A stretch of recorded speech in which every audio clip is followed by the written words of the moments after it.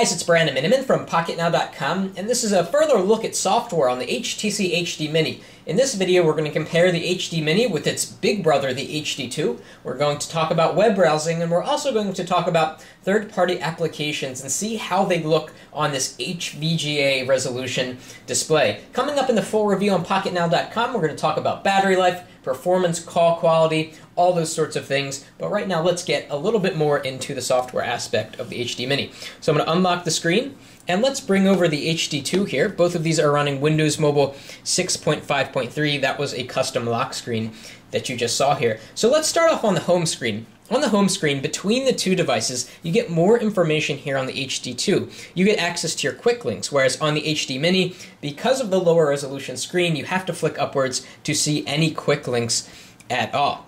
Let's go over to the People tab, which looks pretty much the same. You get to see 2.5 rows of pictures. Over here, it's kind of 2 and a quarter. So not as much information. Of course, you can expect that with a screen that is much, much higher resolution over here on the HD2. If we go into email, we get to see the same email screen, although on the HD2, you get to see more screen information. From here, of course, on both devices, we can delete the messages or reply right from the screen without actually having to drill into the email application. Over here on the Internet tab, the same exact screen, we can set quick tiles to quickly go to a certain website, or we can search Google right from the top. Let's go over to the calendar view. And here we are on the same day. I'm going to go out to month view. Calendars look very much similar between the HD2 and the HD Mini, which is nice. The HTC calendar is really brilliantly put together. And it keeps you from going into the ugly Windows Mobile calendar, which I don't even think you can get to anymore because HTC has covered it up with this beautiful Sense interface. Let's go to the Stocks tab. Very similar Stocks tab, a slightly newer version here on the HD2. We can tap on one of these in particular, and you get a lot more on the screen. We can tap to update data, and there it goes. And on the HD2, we should be able to go into, doesn't look like we can go into landscape. Actually, on neither device, we can go into landscape. So let's go back. Okay, here in Photos, we can flick our pictures upward. Very smooth animation on both devices, but where things get a little bit different is that on the HD2, you can rotate and get this beautiful animation. But on the HD Mini, it doesn't do that. So you have to stay in this portrait view, and you can't get into this really nice looking landscape view. Speaking of pictures, let's go to a picture and do some pinch to zoom, because both of these devices have multi-touch. Maybe that's not the best picture. It doesn't look to be high resolution enough. Let's go over to this scene. Okay, great. So pinch to zoom works very well on the HD2, very precise. On the HD Mini, for some reason, it's very slow, and you can probably see what I mean. Let me do that again on the HD2. Nice and precise, and on the HD Mini, it's a little bit slower. It's not as sensitive, and I think they do that because the screen is smaller, but it takes more finger movement to get the pictures to move. It almost feels kind of numb. So let's go back, and that will flip over. You can press the back button there. Okay, let's go into weather. And so I'm going to go to weather here and weather here.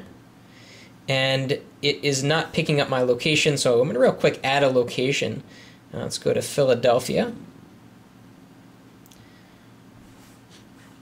Okay, there we go, and flick upwards. Okay, so here's Philadelphia on both devices. It looks pretty much the same. Things are smaller on the HD2. You have to squint a little bit to see the high and low temperatures, but basically the animations are the same.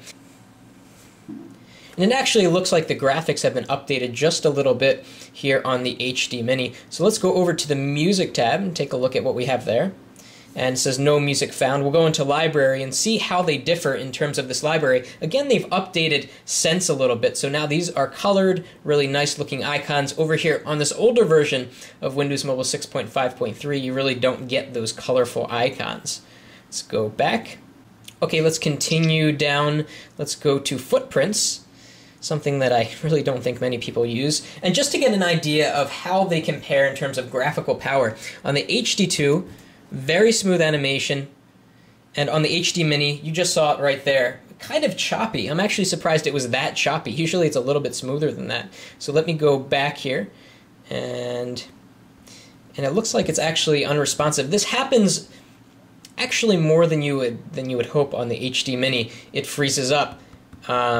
Okay, there it goes. It's just responded. Probably didn't help that I was tapping the screen a million times, but so here it comes.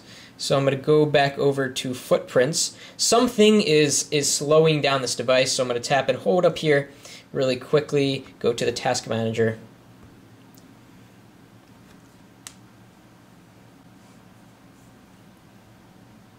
So overall, compared to the HD2, it's easy to see how the HD Mini is sort of a light version of the HD2. It's lacking in sort of the power, the screen resolution isn't even close to what you get on the HD2. It is a similar experience at the end of the day. If somebody wants to have a lower priced device like the HD2 that is smaller and perhaps not as flashy. So let's go on to the next thing. Let's talk about web browsing on the HD Mini. I'm going to zoom in on the screen a little bit, and let's slide over to the Internet tab, and I'm going to tap on Pocketnow, and it's going to load up Pocketnow.com right in the browser, and we're going to see how it performs.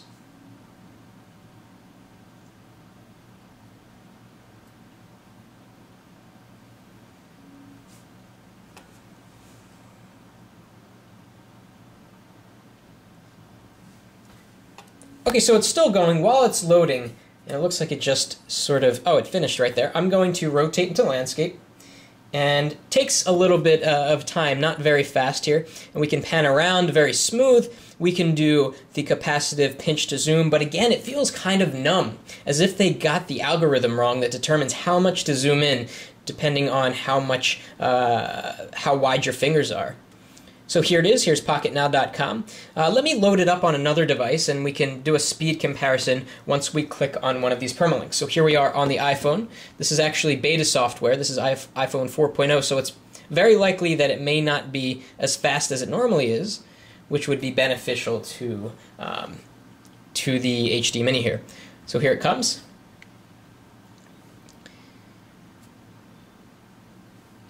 And again, we can pinch to zoom, smoother on the iPhone. I'm going to tap these links at the exact same time. After this is done loading, or actually I'm going to force it to stop, and see which one wins. They're both on the same Wi-Fi network right now, so you can tell that the screen on the HD Mini is actually crisper and clear. I've always found the screen on the iPhone to be kind of gray and dull. And here they go.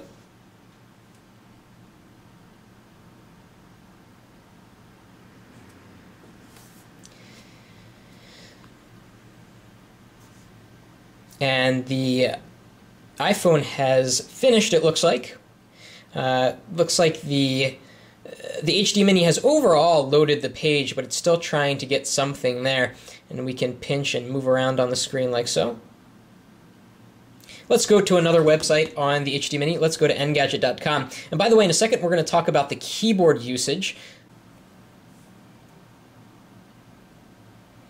Okay, here it comes. This is an older version of Opera Mobile. This is probably version 9 or so, and if you get the newest version of Opera Mobile 10, it has Opera Turbo on it, which increases or decreases page load times. So if you have an HD Mini and you want to get some better performance, definitely check that out. So here we are on Engadget, still loading, but it's loaded for the most part. We can go into landscape. There it goes. And scrolling is pretty smooth. We can, double tap to zoom in. It reflows the column, the text looks good, and we can zoom out. So overall, a pleasant browsing experience on the HD Mini. The small screen makes it difficult to really have precise navigation, and again, that pinch to zoom algorithm doesn't seem to be quite perfected yet. So I'm going to get out of this. Okay, so let's talk about keyboard, the text entry on the HD Mini. So we're going to go into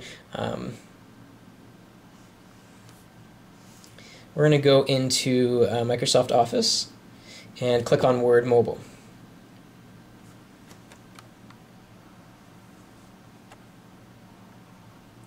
Okay, so here we are. We have the standard HTC keyboard, but the story here is that the screen is a lot smaller, so it's not as easy to use. So I'm going to try to type the quick brown fox. Okay, so pretty accurate, the quick brown fix. I didn't quite get everything there. You can actually change the language on the fly, which is sort of new for the HTC keyboards, between French, Dutch, and some other ones like Italian here. Something else that is new for this keyboard is that the D-pad arrows are gone. You have to tap and hold this to get the D-pad up, and it kind of appears above the keyboard. Now we do have a landscape keyboard, which is a little bit better. Okay, so if I go into landscape, okay, here it is. Here we get the landscape keyboard, but you really have no room to see what you're typing. It's so small because the screen is such low resolution. Let me do a test here. The quick brown fox. So, again, relatively precise, but it's not the best keyboard in the world because of the small screen and the low resolution on the display. So now let's talk about third-party applications now that you've seen the comparisons with the HD2 and some web browsing. Beautiful weather animation there, by the way. So I'm going into the Start menu now, and you can see sort of the included programs on here. Very standard stuff. We'll talk about the YouTube application in a minute. I've installed some apps on here, such as Pocket Informant, which is one of the best ways to experience a different kind of calendar on your device. I installed the trial, and I'm going to just click No. And the point of me showing you this is that for some reason, even though Pocket Informant was not made for this screen resolution, it works. We can go to the different views, and I've been in this program for a while, and everything seems to work on the screen. So let's get out of here. I want to show you in a situation where it doesn't work. So I loaded on here Skyfire, which in our tests is the fastest mobile browser for Windows Phone. And watch what happens. You can see off the bat that it's not formatted for this kind of screen. And then I'm going to wait a second, and you're going to see an error message pop up. Out of memory.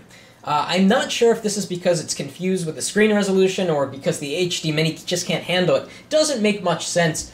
Because Skyfire works on really any devices, but it's a shame that you can't use Skyfire on the HD Mini.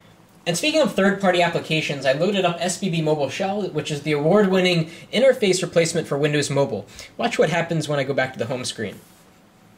This is Mobile Shell. It just doesn't work on the screen. In fact, it is completely broken. So you can't use Mobile Shell on this resolution screen. Unfortunately, the third-party application story on the HD Mini is not good. There are several applications that I've tried that just don't work because of this weird 480 by 320 display.